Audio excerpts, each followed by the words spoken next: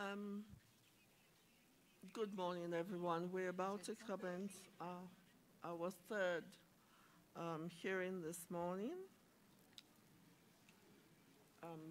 Sister Esmeralda is having difficulty.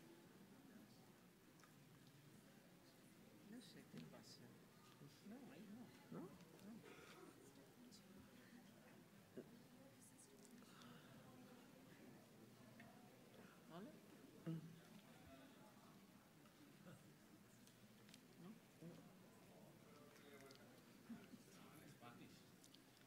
Oh, this may be English.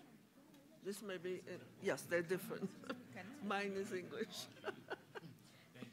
Cambiaron el canal, exacto. Ahora sí, ahora sí, ahora sí. Ahora acá. See? It's okay now? Yes. Changing channel. Oh, he needs one. He needs one. Okay. Yes, I can start. Oh dear, now I've gotten all entangled. Okay. Yes, as I was saying, we're about to start our third hearing this morning. And this hearing is also an ex officio hearing of the Commission. It's on the subject of human rights situation of persons affected by the cancellation of TPS, temporary protection status, in the United States, and DACA, deferred action for childhood arrivals in the United States. We have here present the representatives of the United States, Andrew Stevenson and James Bishop. I never get it right. People we know of for a long time. And representatives of civil society who will identify yourself as you speak. You each have 15 minutes. Each side has 15 minutes, civil society and the United States, to present your positions. Then the committee will have 15 minutes in which to comment or question or make questions. And we shall have closing statements, if we have time, for 7 minutes each, if not for lesser time, and then 1 minute for closing of the session. With that, I will assist you with these flags. And with that, I call on civil society to make their presentation. Thank you, Madam President. Distinguished commissioners, on behalf of the organizations participating in this hearing, thank you for the opportunity to present information before this honorable commission about the serious human rights consequences generated by the United States decision to end the temporary protected status known as TPS and the deferred action for children arrivals known as DACA. We will divide our presentation in 4 parts. First, I, Francisco Quintana, representing CEGIL, and on behalf of Alianza Americas and Latin America Working Group, will be speaking about TPS. Second, we will hear testimony from Yanira Arias, a TPS beneficiary and the campaigns manager at Alianza America, one of the organizations participating in this hearing, in which she will explain in her own words the impact that TPS termination will have on her. Unfortunately, because of her status, she will give this as a video conference, and she is accompanied also by Elena Olea from Alianza Americas. And then Loretta Praeli from ACLU will present information regarding DACA recipients. Finally, we will present our request for the Commission. Also with us is Sara Mera from ACLU. The United States first established TPS in 1990 to allow for individuals to remain in the United States when they are unable to safely return to their countries or of origin due to armed conflicts such as civil war, environmental disasters such as earthquakes, floods, or hurricanes, epidemics, or any other extraordinary and temporary conditions. In this sense, TPS is a mechanism by which the United States can further compliance with non-refoulement standards, as well as the balancing test for removal established by this commission in the Wayne Smith case in the year 2010. Since 1991, over 400,000 individuals have received TPS, with the majority from Central America and the Caribbean. According to official information, 195,000 Salvadorians, 57,000 Hondurans, and 50,000 Haitians have been allowed to stay in the United States after conflicts and disasters in their countries. TPS was renewed repeatedly over time, and beneficiaries developed family ties in the U.S., worked and studied in the U.S., and had children who are U.S. citizens, of which there are an estimated 275,000. But even if these individuals are treated as permanent residents, their legal status in the U.S. has always been temporary. Until 2016, the renewal of their status was not under threat, but after September 2016, and specifically under the current administration, TPS holders are battling against time. These decisions have been made after considering that this was a temporary measure that has become permanent. There is very little public information available in terms of the assessment made of the improvement of the conditions in these countries. The decision has been made ignoring the causal relationship between some of the factors that originally led to the decision to grant TPS and the current situation in those countries. Natural disaster, fragile economies, political instability, severe limitations in the administration of justice, and the rule of law have resulted in conditions of insecurity in which it is now more dangerous to return to those countries than it was when the TPS beneficiaries originally left. There is very little public information available about the reasoning of the United States government to terminate TPS for each country. Lastly, we are deeply concerned about the lack of information regarding analysis by the government of the situation of TPS holders, U.S. citizen children who will be forced to return to countries they do not know or grow without a parent. In light of this lack of transparency, we highlight that it is common for states to consider decisions on immigration issues as discretionary, but such decisions cannot be arbitrary, create possible grounds of discrimination, or violate fundamental rights. To take note of the existing legislative proposals that would address the situation of TPS beneficiaries, neither DACA recipients following the closing of the programs have advanced into law. Currently, there are 4 draft proposals that offer possibilities of adjustment of status for TPS beneficiaries after meeting a series of varying requirements. 3 of them would offer a path to citizenship following adjustment to legal permanent resident status, and 1 of them offers a continuation of the current temporary renewable protected status. The situations in countries such as in El Salvador are marked by corruption, impunity, and government abuses. Also, unlawful killings by security forces and delay of lack of compliance with court rulings, violence against women, gender discrimination, and commercial sexual exploitation of women and children. These are only examples of how the conditions in these countries to which TPS holders may be forced to return will affect their human rights. Nevertheless, the decision of the U.S. government has already produced human rights violations to TPS holders currently living in the U.S., as we will now hear from Yanira Arias' testimony. Yanira? 17 years ago, I fled gender-based violence in El Salvador. Then I was unable to return after an earthquake leveled my home. Temporary protected status allowed me to put down roots, build a career, contribute to the United States, to support my family and to my community. Now, after 17 years, as a fully vetted, work-authorized resident, my life and thousands of other TPS holders' lives have changed, seemingly overnight.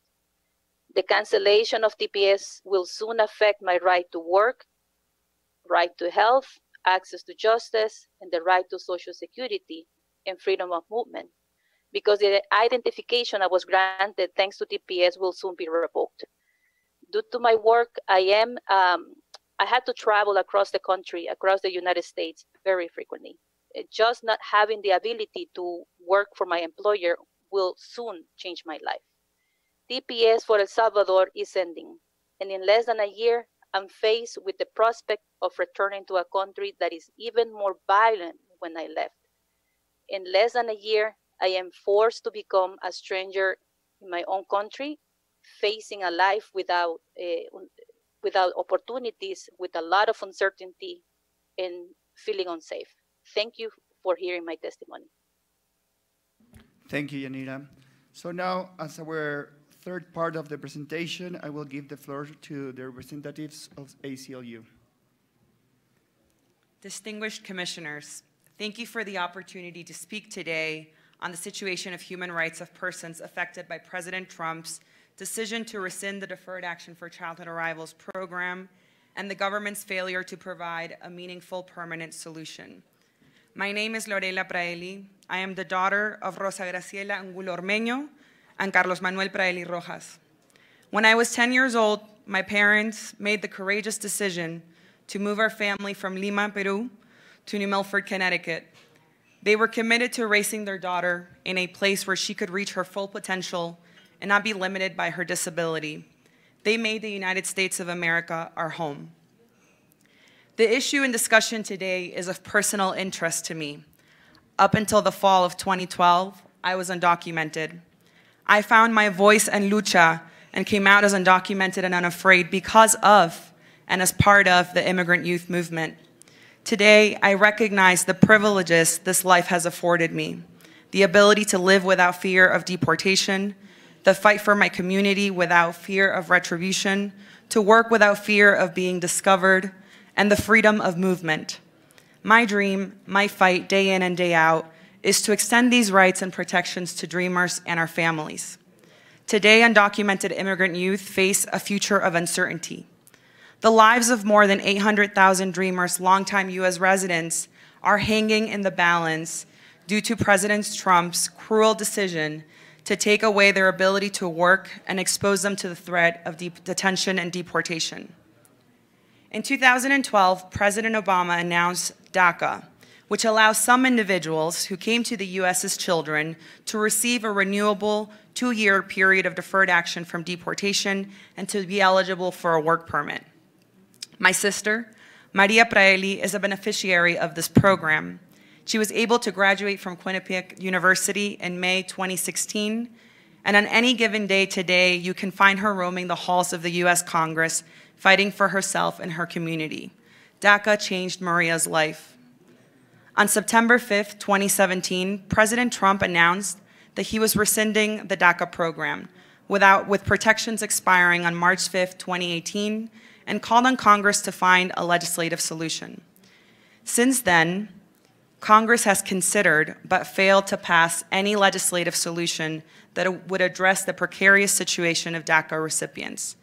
Most of these efforts have sought to include a path to citizenship for immigrant youth, only in exchange for a more robust deportation force and the militarization of our border.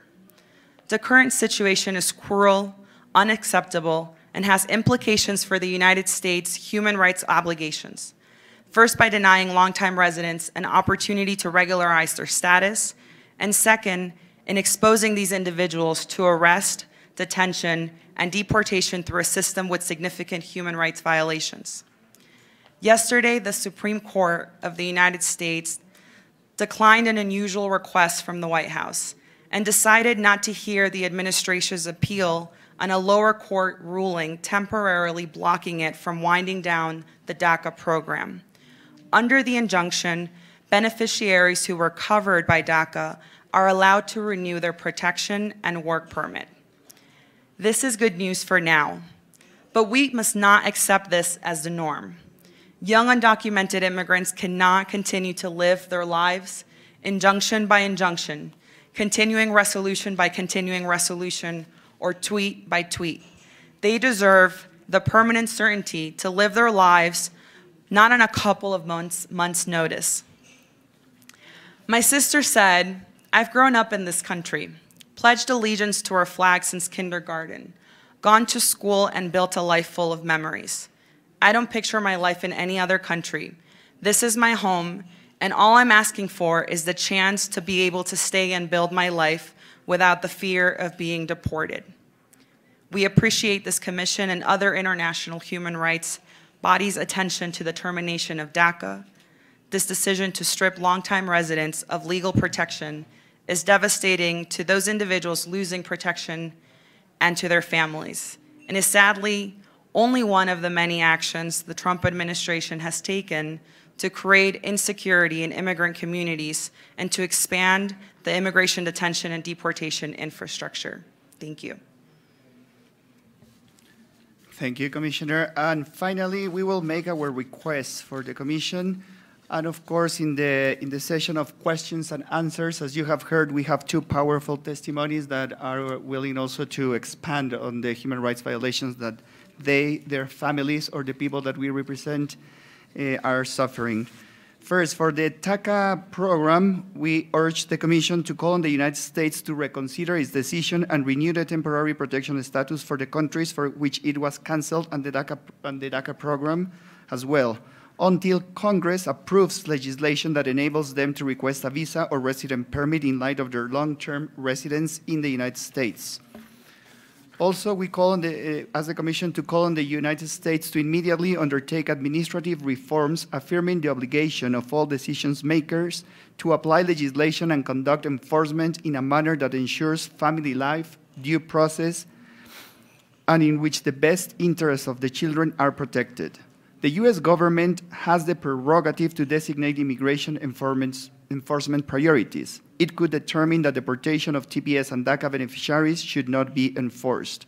We also request the Commission to call on the U.S. to undertake all legislative, administrative, judicial, and other measures necessary to ensure that civil, social, economic, and cultural rights are guaranteed without discrimination or that they are applied in an arbitrary manner. And finally, to continue to be informed and updated on the development of the legislative debate in the U.S. Congress and make a report on this issue.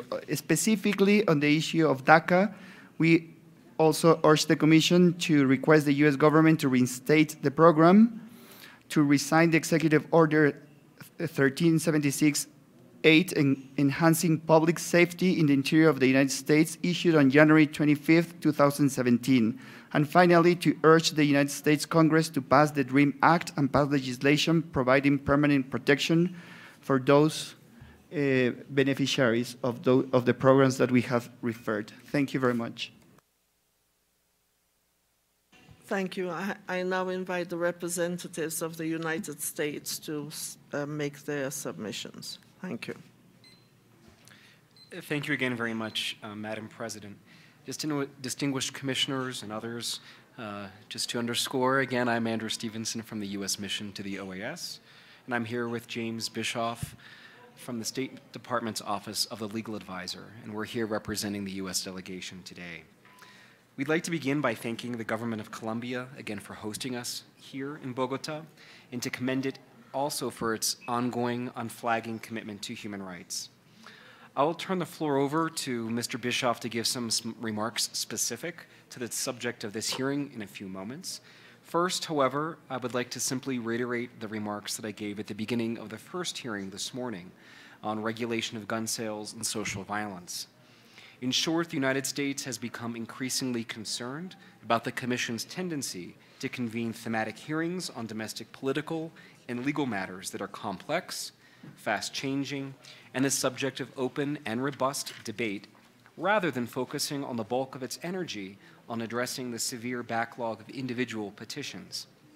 Furthermore, we would urge the Commission to understand that encroachment on issues reserved by international law to the sovereign prerogative of states, such as a nation's sovereign management of its domestic immigration policies, is inconsistent with the Commission's mandate and undermines its credibility. This hearing squarely implicates these concerns. For example, the future immigration status of those persons who have benefited from the Deferred Action for Childhood Arrivals Program, or DACA, is the subject of active consideration in the United States Congress and between Congress and the executive branch, and it is also the subject of pending litigation. As such, the ability of the present delegation to contribute meaningfully to this hearing is very limited. We cannot make any predictions about the future of DACA or its beneficiaries, nor would it be appropriate to discuss in this forum the administration's views on the appropriate course of action or hypothetical outcomes that could emerge from those negotiations. I would refer you, commissioners, and others who are interested, to go back to our remarks from this morning for a further elaboration of our serious concerns about the Commission's decision to convene these hearings. With that, I will turn the floor over to Jay to give some remarks specific to this topic. Thank you. Thank you, Andrew. Distinguished commissioners, Executive Secretary Brown, and others, good morning to you again.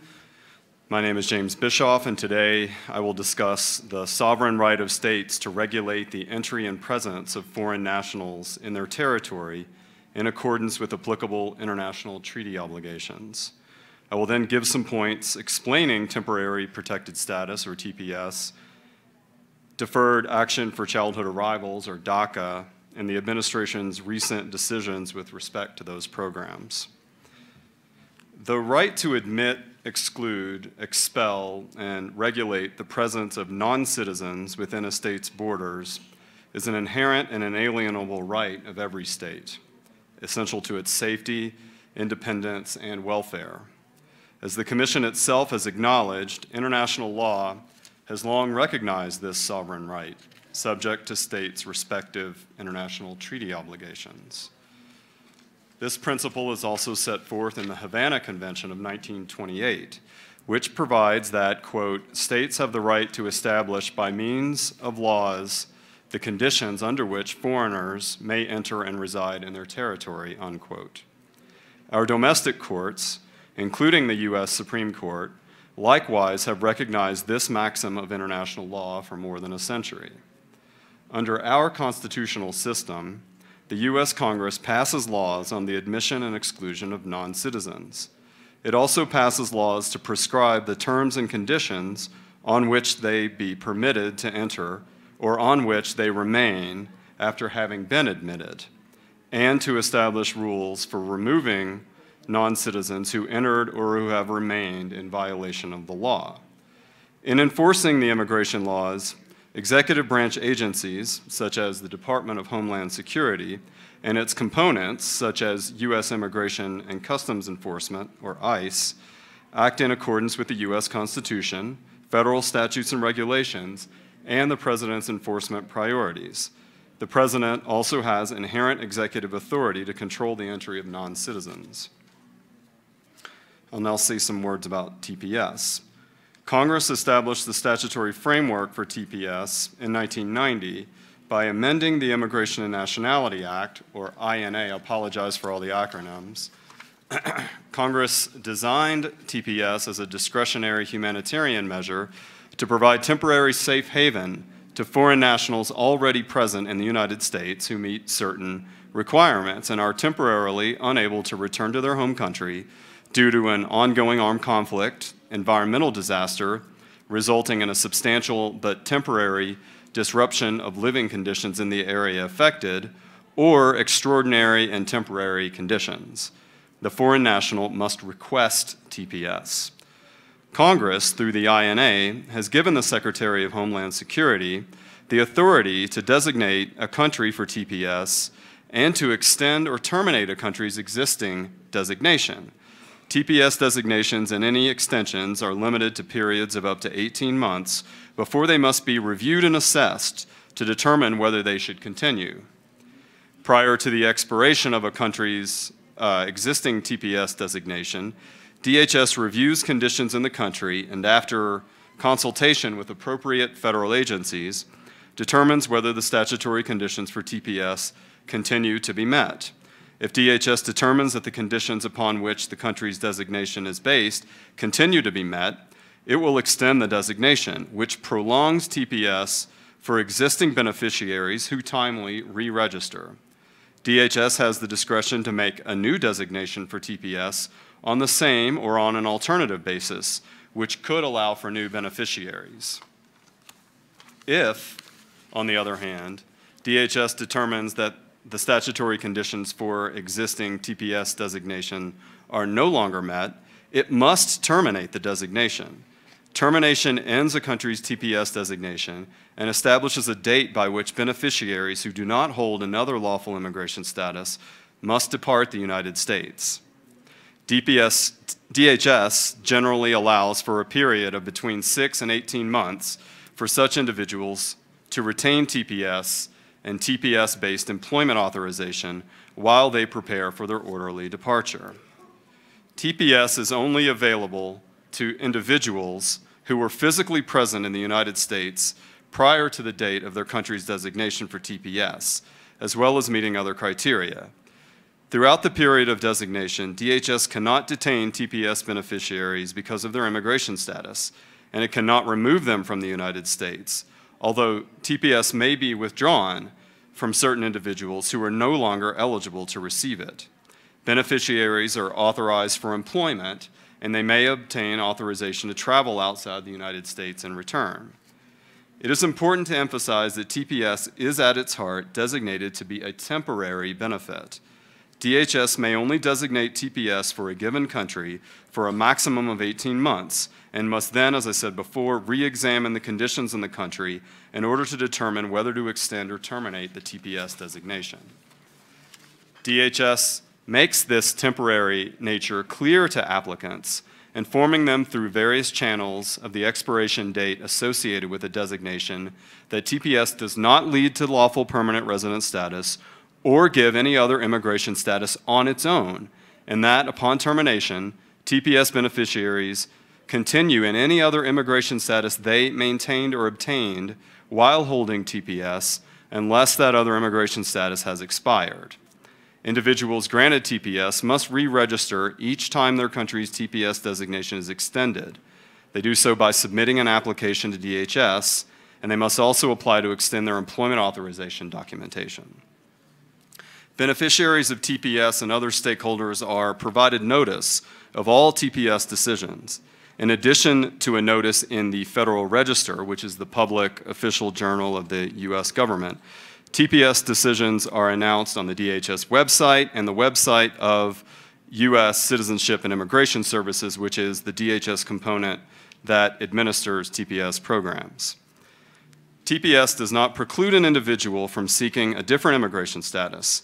For example, a TPS beneficiary could petition for a change to non-immigrant status, file for adjustment of status to permanent resident-based status on an immigration petition, for example, one based on marriage to a U.S. citizen, or a TPS beneficiary could seek asylum or withholding of removal, which is essentially withholding of deportation, if he or she fears persecution or torture in his or her home country. In 2017, DHS announced decisions on TPS designations for 7 countries that were set to expire: Haiti, Honduras, Nicaragua, Somalia, South Sudan, Sudan, and Yemen. Following careful consideration of available information, including recommendations from other executive branch agencies, DHS determined that the conditions supporting the designation for TPS continued to exist in Somalia, South Sudan, and Yemen. Thus far, in 2018, DHS has announced decisions on TPS designations for 2 countries that were set to expire, El Salvador and Syria. Following careful consideration of available information, including recommendations from other executive branch agencies, DHS determined that the conditions supporting the designation for TPS continued to exist in Syria. For El Salvador, Haiti, Nicaragua, and Sudan, DHS determined that the conditions supporting the designations for of these countries for TPS no longer existed, and therefore the designations could not legally be extended. In sum, Congress designated TPS to be a temporary humanitarian measure that does not lead to permanent residence or a path to citizenship. The law requires the executive branch to terminate a country's TPS designation when the conditions that led to that designation no longer exist. The United States has provided significant resources and support to the governments of Haiti and Central America to help them recover from the events that prompted their TPS designations and to promote a safe and prosperous region. Thankfully, conditions in these countries are now better, and as a result, those individuals who benefited from TPS may now return home or seek another lawful immigration status, allowing them to remain in the United States. I'll now say a few words about DACA. DACA was established by a memorandum from the Secretary of Homeland Security on June 15, 2012. The stated purpose of the policy at the time was to protect from deportation those brought illegally to the United States as children. Under DACA, individuals who meet several key guidelines may request consideration of deferred action for a period of 2 years, subject to renewal. They may also apply for work authorization. DACA determinations are made on a case-by-case basis. Deferred action is a discretionary determination to defer removal of an individual as an act of prosecutorial discretion. Deferred action does not confer lawful status upon an individual. In addition, although an individual whose case is deferred will not be considered to be accruing unlawful presence in the United States during the period of in which deferred action is in effect, deferred action does not excuse individuals from any previous or subsequent periods of unlawful presence. Under the June 2012 memorandum, individuals could be considered for DACA as a matter of discretion if they were under the age of 31 as of June 15, 2012, came to the United States before reaching their 16th birthday, have continuously resided in the United States since June 15, 2007 up to the present time, were physically present in the United States on June 15, 2012, and at the time of their request for consideration of deferred action with USCIS, entered without inspection before June 15, 2012, or their lawful immigration expired as of June 15, 2012, are currently in school, have graduated or obtained a certificate of completion from high school, have obtained a general education development certificate, which is basically a high school equivalent, or are an honorably discharged veteran of the Coast Guard or the U.S. Armed Forces, and have not been convicted of a felony, a significant misdemeanor, 3 or more misdemeanors, and do not otherwise pose a threat to national security or public safety. DACA does not confer lawful permanent resident status or a path to citizenship, a fact that the U.S. administration made clear to the public and to individual requesters on numerous occasions. Only the Congress, acting through its legislative authority, can confer these rights. On September 5th, 2017, in light of pending litigation, DHS rescinded the original memorandum from 2012 that had put DACA in place and announced that it would take all appropriate actions to execute a wind down of the program.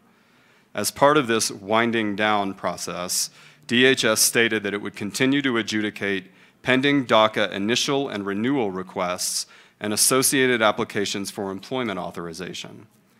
More recently, in response to federal court orders, DHS has resumed accepting requests to renew a grant of deferred action under DACA on the same terms as were in place before September 5th, 2017, when the memorandum was rescinded. However, DHS is not accepting requests from individuals who have never before been granted deferred action under DACA. DACA recipients may not request permission to travel via an advanced parole. With Congress currently debating legislation to address the status of DACA and others who meet similar criteria, and with several pending lawsuits on the legality of DACA, and as our friends noted, a Supreme Court pronouncement on it yesterday, it is clear that this matter is in flux and is working its way through the democratic political process and the judicial system to find a permanent solution. And having said that, we are unable to comment further on DACA given the ongoing litigation before our federal courts. And so, distinguished commissioners, that concludes our presentation today. We look forward to your comments, but we stress again that we may be constrained in answering questions for the reasons we have noted. Thank you. Thank you very much. I now invite the First Vice President to make her representations. Muchas gracias, señora presidenta. Quiero solo reiterar la preocupación que desde la Comisión tiene el tema de la protección de los derechos, derecho a la seguridad, derecho a la vida, derecho a la paz derecho al desarrollo y muy particularmente la situación que representa la posición en que se colocan todas las personas que hoy pueden verse afectadas por las respuestas que el sistema legal migratorio de Estados Unidos tiene establecido. Sin embargo, la realidad, la vida diaria, el compromiso de la protección de los derechos de las personas en todo el continente nos obligan a expresar nuestra preocupación al gobierno y al Estado de los Estados Unidos en la evaluación que estos programas que están reconocidos en las disposiciones legales, que tienen trámites y procedimientos, tengan como fundamento, como base, el reconocimiento de los derechos de las personas. Y podemos decir, bueno, pero es que estas personas no son ciudadanos de los Estados Unidos y la potestad, el poder de soberanía que tienen los estados para determinar sus reglas en materia migratoria, sobre ellas, sobre la migración, hoy lo que vivimos en el mundo entero es la necesidad de una consideración especial respecto de lo que representa la problemática de vida de estas personas que tienen que salir de sus países, en este caso con lo de DACA, niños que llegaron a ese país sin ninguna decisión personal, pero que construyeron su vida en ese país y que se sienten parte de ese país, porque ese país también les ha dado el espacio de su formación, de su educación, y no es sencillo decir, bueno, vamos a aceptar que nos tenemos que ir. Las historias, los testimonios que tenemos de estas vivencias son expresiones de una necesidad de protección de sus derechos humanos. Gracias. Thank you. I now invite the second Vice President to make his comments.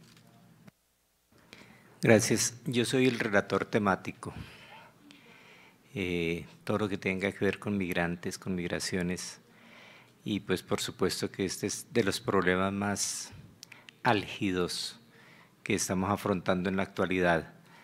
De nuevo agradezco que el ilustre Estado de los Estados Unidos haya comparecido, que nos traigan posiciones críticas que también hacen falta.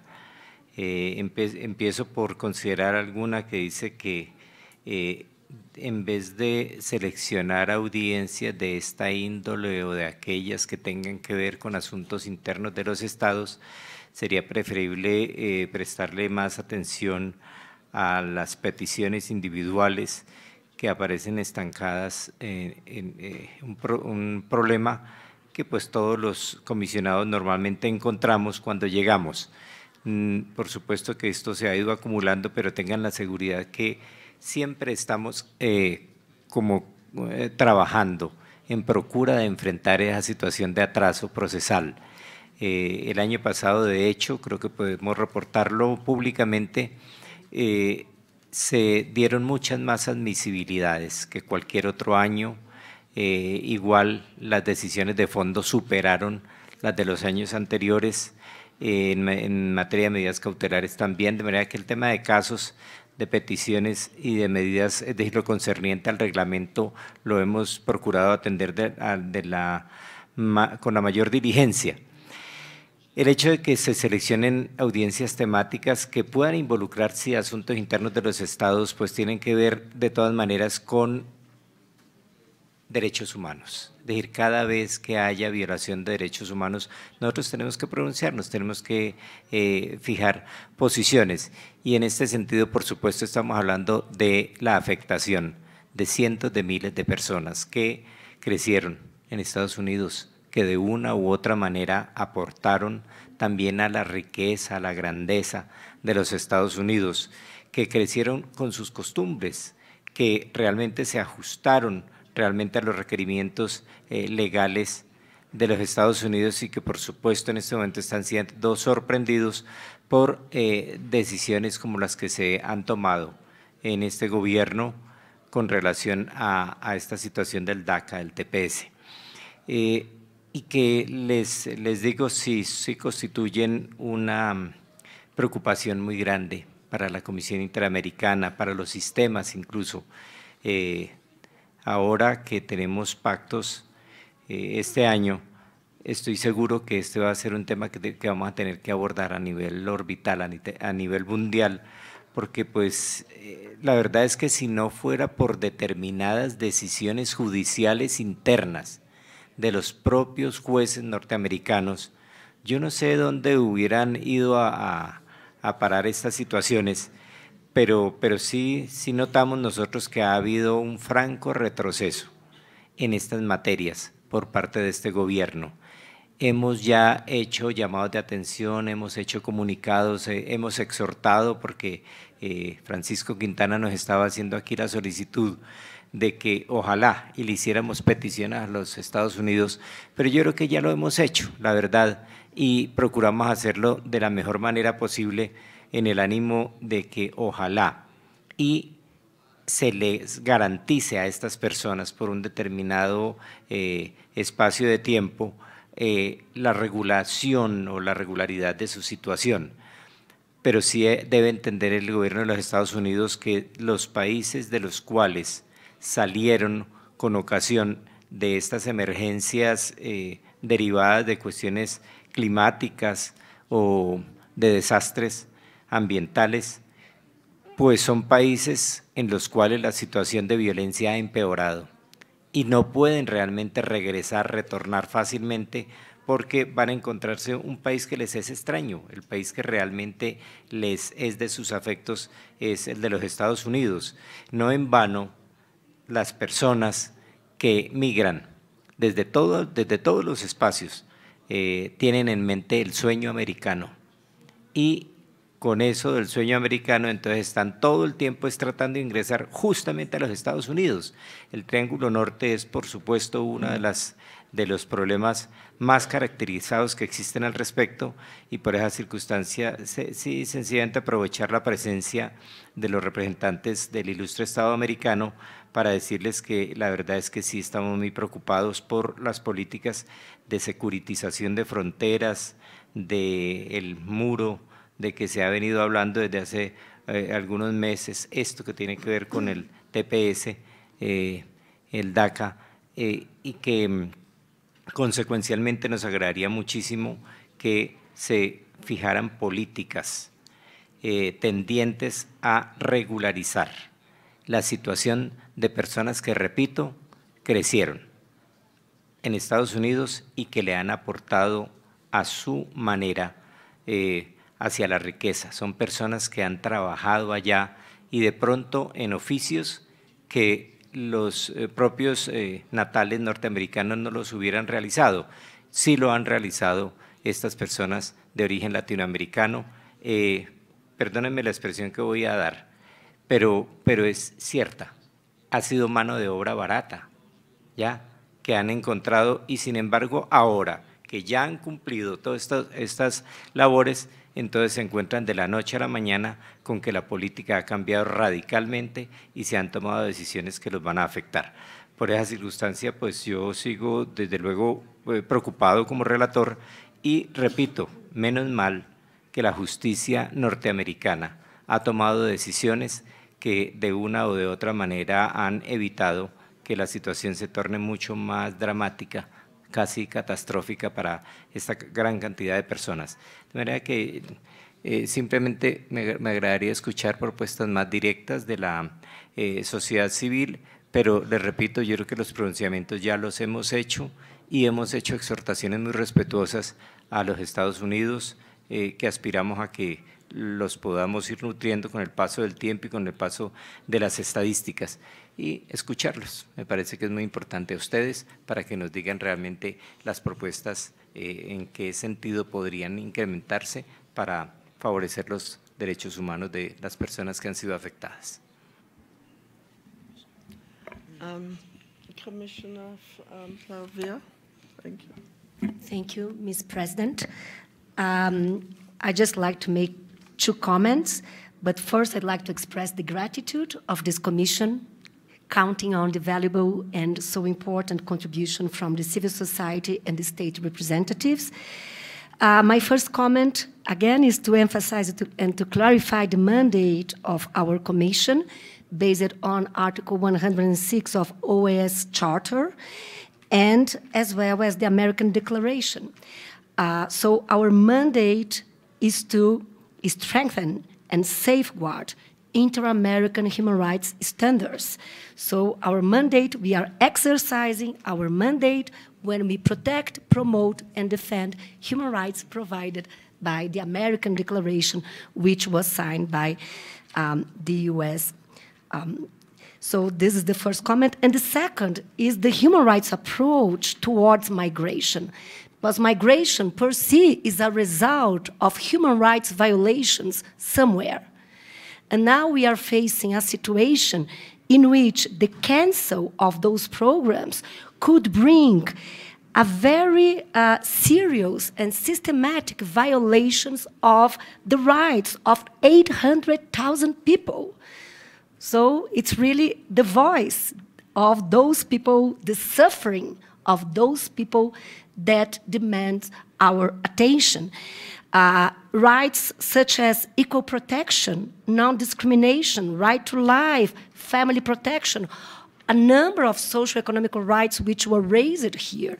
So I just like to highlight the human rights approach to migration as our dearest colleagues, Commissioner Esmeralda, and our special rapporteur for migrants, my dearest friend and colleague, Commissioner Vargas, stressed. So that's our mandate. We are exercising because human rights there could be and would be threatened if we would have the cancel of those programs, and lives and destinies of those 800,000 people would be into risk. Thank you so much. Thank you. I now invite the Executive Secretary to make some comments if he so wishes. Muchas gracias, senhora presidenta. Apenas 2 comentários. Uma pergunta se os representantes estatales ou se o Estado considera, à la luz dos comentários das organizações da sociedade civil, apreciar propostas legislativas que eventualmente puedan assegurar a criação de vias regulares, seguras e acessíveis para que os beneficiários dos programas DACA e TPS possam adquirir eventualmente uma condição migratória regular permanente, e se no exercício destas políticas internas se estão sendo considerados os riscos à la vida das pessoas beneficiárias dos programas, seja antes ou incluso depois de uma eventual deportação. Muitas graças. Thank you so very much. I think I have about 6 points to make, which I shall make extremely quickly. The first point in relation to TPS, I must admit that I am rather confused having listened to you, because I may have misheard, which is quite possible.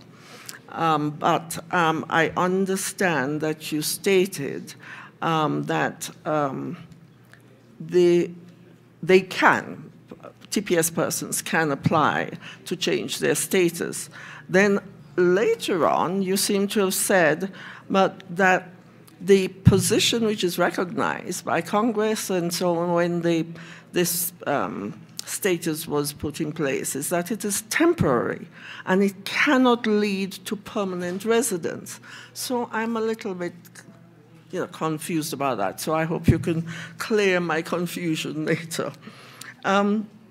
Next is that the TPS persons and of course DACA dreamers are by and large productive persons. They're productive persons who will not be a drain on the resources or endanger the security of the United States. And whatever their legal status is, and in fact, presently, it is almost non-existent because it is so threatened. One doesn't question the issue of the United States having the power to expel those who breach the laws of the United States, who act in a criminal manner and in dangerous manner against the other citizens of the state. Clearly, one can do so. But these two groups are in a special position. Placed in that position, well, the dreamers, they were brought in ultimately, but the TPS, the state permitted them to come in on a temporary basis. But the temporary basis in so many cases has gone on for over 20 years. Now, that being so, surely the principle of estoppel would apply, I think, that in fact the conduct of the United States by permitting persons to stay on a temporary permit, which kept on being extended for 20 years, the understanding of that person would be that, yes, this will go on being extended. And then all of a sudden you say, no, this was only temporary and you can go. That is a little bit, I do apologize for using the word inhuman, because even on humanitarian grounds in relation to the two groups, one would hope that the Congress members of the United States would recognize the fact that these people have been there, and those, as I say, who have acted legally have not breached the laws of the country and are productive and are showing that they're going to be productive members of the country, would enhance the development of the United States, and that they themselves created a position of permanence, a permanence in their residence. And in relation to the dreamers, your courts apply the principles of the best interest of the child. And there's the principle of when the child is in a settled home without abuse and so on, you do not remove the child from that residence, which is really what those who are seeking to terminate the dreamers and send them to their countries of birth is seeking to do. And that would be contrary to your laws, which you uphold. And it's Congress that makes the laws. So the whole issue is confusing to me, especially on those 2 points, the specific points that I articulated.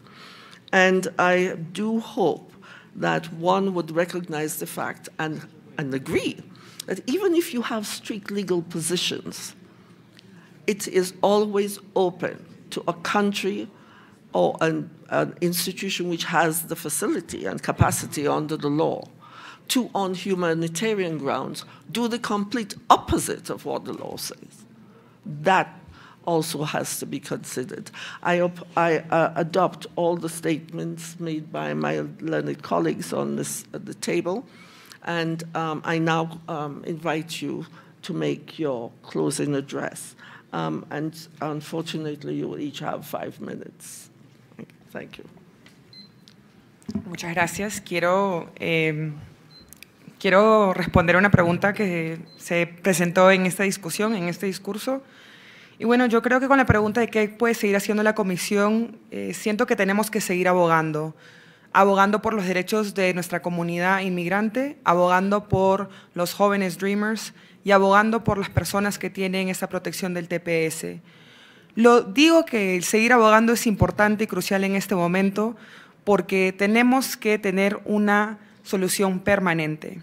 No podemos seguir viviendo en este estado de incertidumbre, del no saber si es que el día de mañana el presidente va a decidir tomar aún acciones o medidas más crueles frente a la comunidad inmigrante indocumentada presente en los Estados Unidos.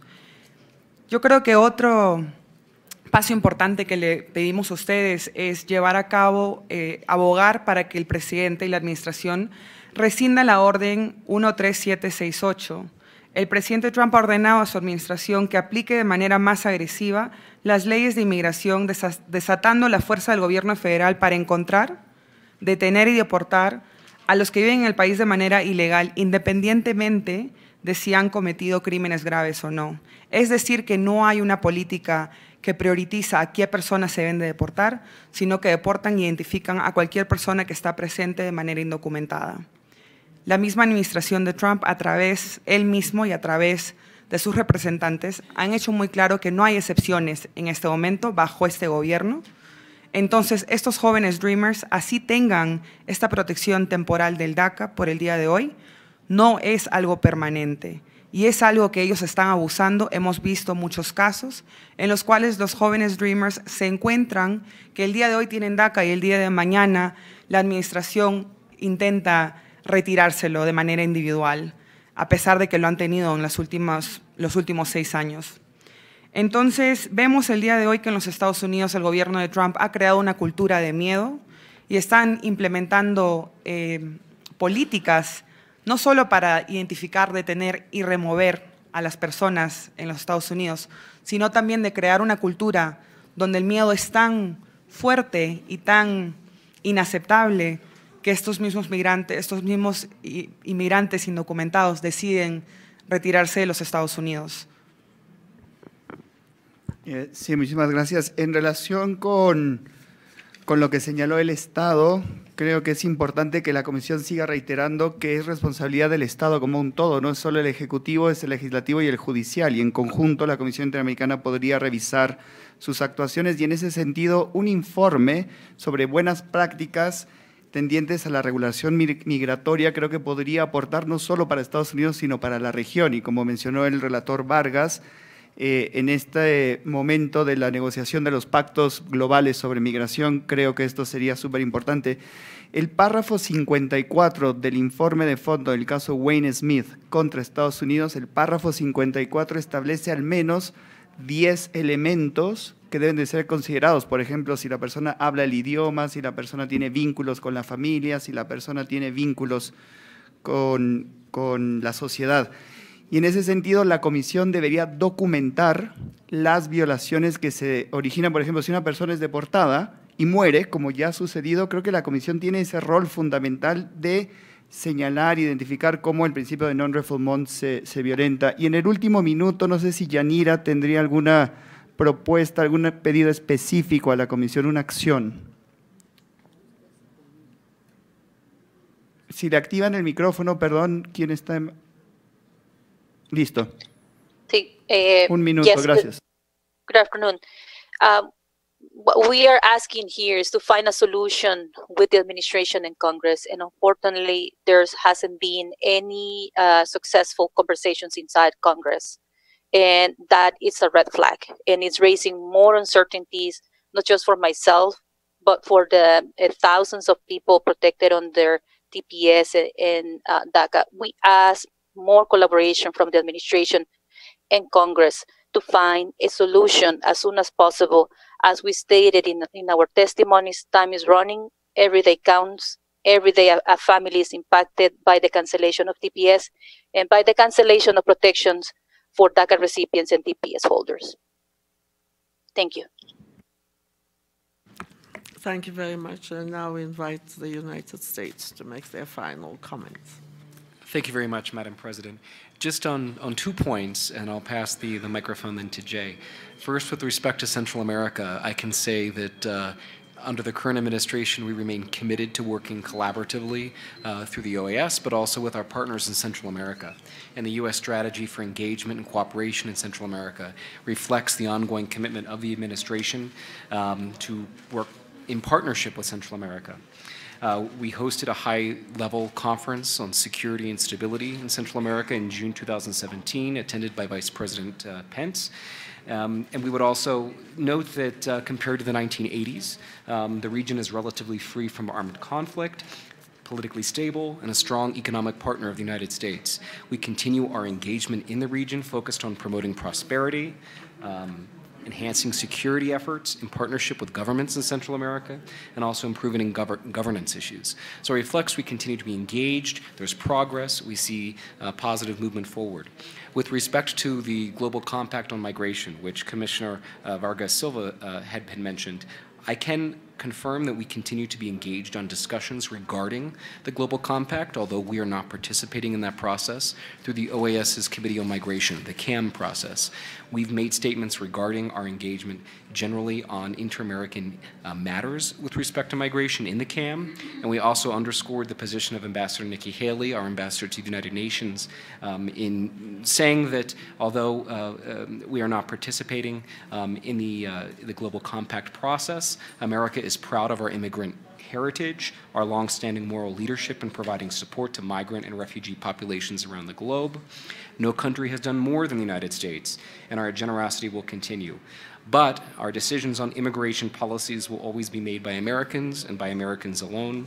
We will decide how best to control our borders and who will be allowed to enter our country. And that will govern how we also engage in multilateral fora. We welcome the opportunity to discuss how this works in synergy with the CAM, with the OAS, and with the Commission. Jay? Thanks. Just very briefly, I wanted to respond to a couple of things. Commissioner McCauley, you asked for clarification about the ability of TPS beneficiaries to change their status. So the point I was making was it's not an extension of TPS benefits. It would be a transfer to some other kind of status that would be available to a TPS beneficiary in the United States. So they could petition to change to some non-immigrant status. There are various complicated procedures that I'm not extremely familiar with for doing that. They could file for adjustment of status to permanent residence based on an immigration petition that they would submit to the appropriate part of DHS. For example, if they got married to a U.S. citizen, they could seek to change their status to permanent residence over time. They could seek asylum. I think we discussed that a little bit. They could seek withholding of removal, which is a legal mechanism available for those who fear persecution on certain protected grounds. And they could also seek protection from removal under the regulations implementing the United States obligations under the Convention Against Torture. And so those are just a few of the possibilities for beneficiaries to change to a status that would allow them to remain in the United States. And they've all got a number of different requirements, and we don't have time to go into those today.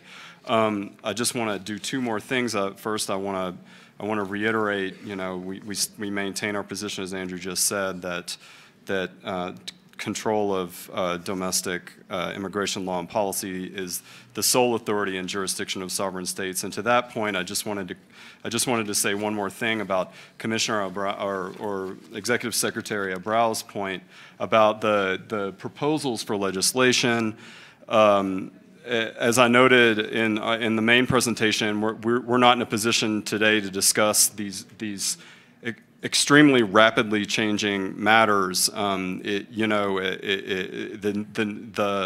ground shifts every day in Congress. It's part of a robust open, active, democratic debate in our democratic system, and it's really, you know, a model for how a democratic society debates an issue of great importance. And it's something also that has the active involvement of all three branches of our government, as Commissioner Vargas mentioned, the involvement of the judiciary here as well. So, you know, everyone can sort of, you know, look at publicly available information in the coming weeks and see how these things play out. But it's all part of our robust democracy in action. Thanks. Thank you very much. If I may make some closing remarks before I thank you both for being here. I'm pleased you mentioned the debates going on, because I was going to ask about the status of the negotiations going, but nobody knows. I didn't think you would have an answer, so I didn't, because the negotiations will go on in Congress until they come to some kind of decision.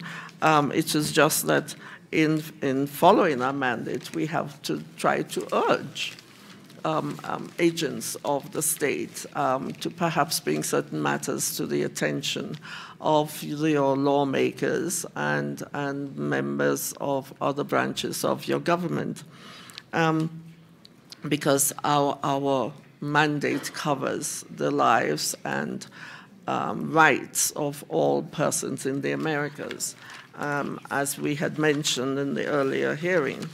And we do recognize your right to challenge our jurisdiction, which you always do, and yet we're happy that you continue to attend and participate in the processes of this our August body of the Commission of Human Rights of the Americas. And it demonstrates the interest which your state does take in our survival. And you have been an original member of the whole system of justice in the Americas from the inception. In fact, I recall that you had a citizen in the Inter-American Court from the first group, as indeed was a Jamaican as well. And as we know, you will, well, let me put it this way. We continue to hope that you will continue to give the support that you do to our institutions in order for them to survive, because it is necessary. Our system of justice is necessary in the region, and it is necessary for the Commission to survive and survive healthily in order to protect the lives and rights of all peoples in the Americas. I have to mention this. We are aware, and we have received testimonies about the appalling conditions of your so many of your immigration centers, including one in Washington State. And there's mirrored many of them, which we will try to follow up on in the course of the year. And also, we hope that there will be, if it is necessary to detain persons in centers, that some changes will occur, especially that the privatization of the running of these places would cease, because these companies are only interested in making profits and are not interested in the survival or dignity of the peoples in their care. And it is the responsibility of the state to ensure that those who are in custody are sufficiently protected. I think that is all I have to say, except to thank civil society for participating and giving us information on this thing. And we ask for you to continue to give us information, and we note your recommendations, and I'm sure the representatives of the State Department have noted them, and we will continue to monitor the situation. We thank you, members of the State Department of the United States, for coming here and also participating as a true member of the American states of this region. And we hope to see you soon in better circumstances. Thank you very much, all of you. This hearing is at an end. Paolo, I need to see you, and Elizabeth. Elizabeth.